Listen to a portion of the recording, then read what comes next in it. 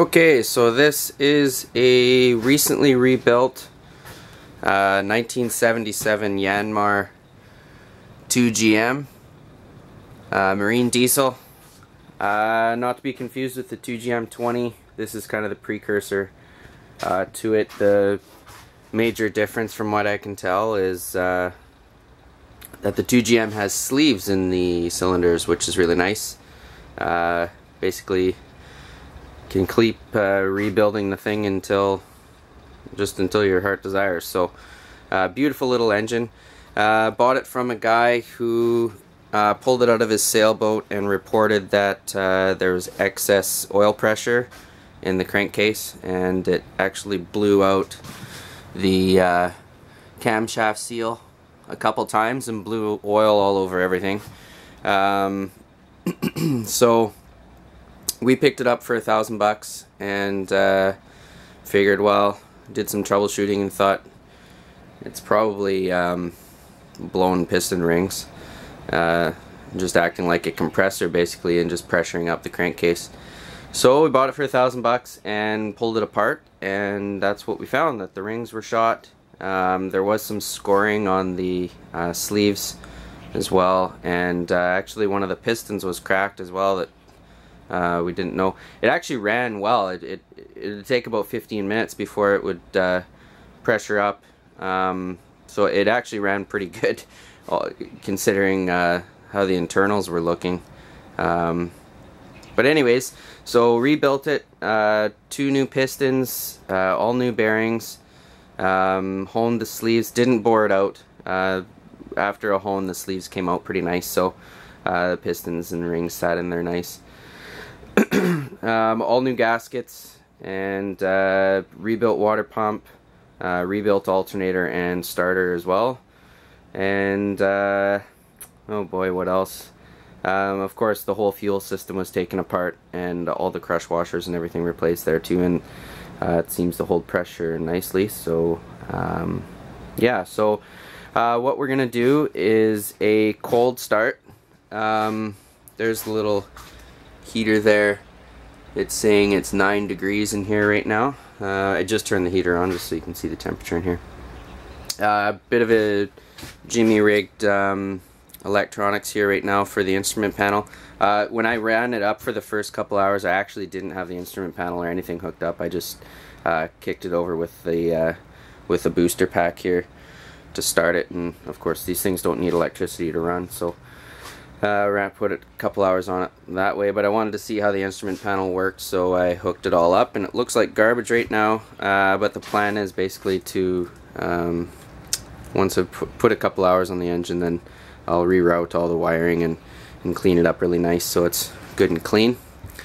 Yeah, and what else? We've got a new instrument panel being made down at Burrard Metalworks. So it'll be 1/8" stainless steel, and it'll fit the tack and Hobbs meter in there, and the pull kill cable and lights and stuff.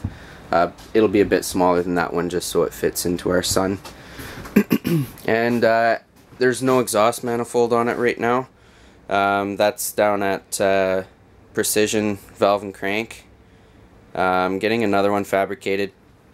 As you can see, there's a bit of pitting here. So when we got the engine, this had rusted out this bolt hole here, and it was in pretty rough shape. I've got some photos of that.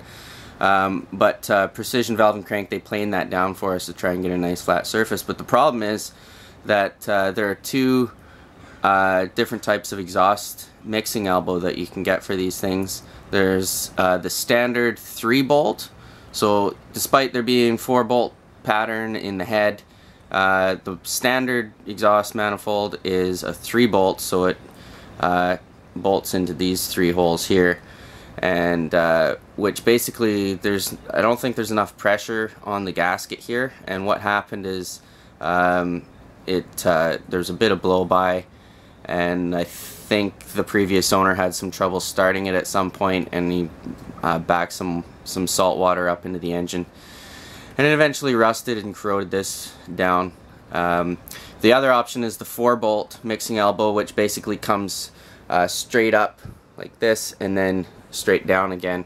Those are $800 new from Yanmar, and that's the only place to get them. So I don't have the budget for an $800 exhaust manifold.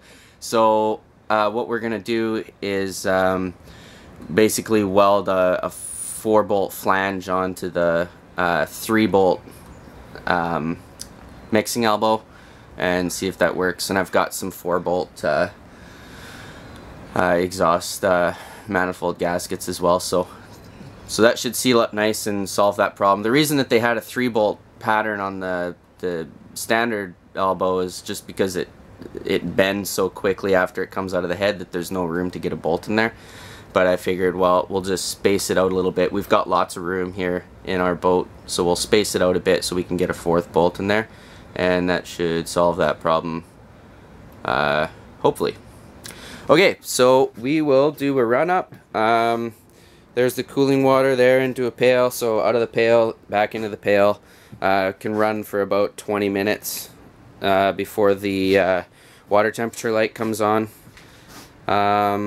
So yeah, we'll see if it starts here. So I'm going to put the camera down, so I need more than one hand to do this, so okay.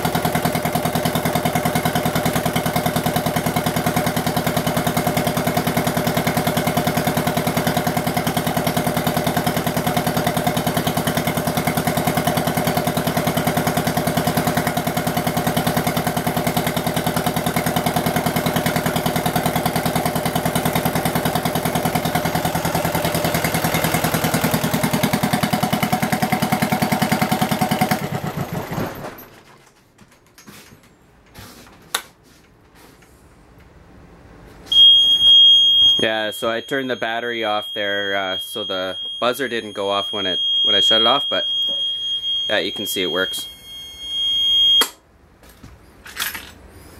Okay, so that's her. Runs great. Took a little bit to start there, maybe 8 seconds of cranking, but not bad. The fuel system here, I've just got it coming out of a jerry can there, and it's I think it's got to suck pretty hard to get through that primer bulb there at first, but I didn't give it a shot of primer or nothing before I started, and it's been sitting here for about a week in the cold. So yeah, I'm pretty happy with it. Maybe we'll just pull the oil out here and just have a look. I've got about 6 hours, 7 hours on it now, just idling. So yeah, I don't know if you can see that. Oil looks pretty clean still, so but I'll do a 10-hour oil change before we put it in the boat, and so we don't have to monkey around in there doing that. And then hopefully we're good to go. But yeah, so first time rebuilding a diesel engine, and I think it worked out really well. Okay, thanks a lot.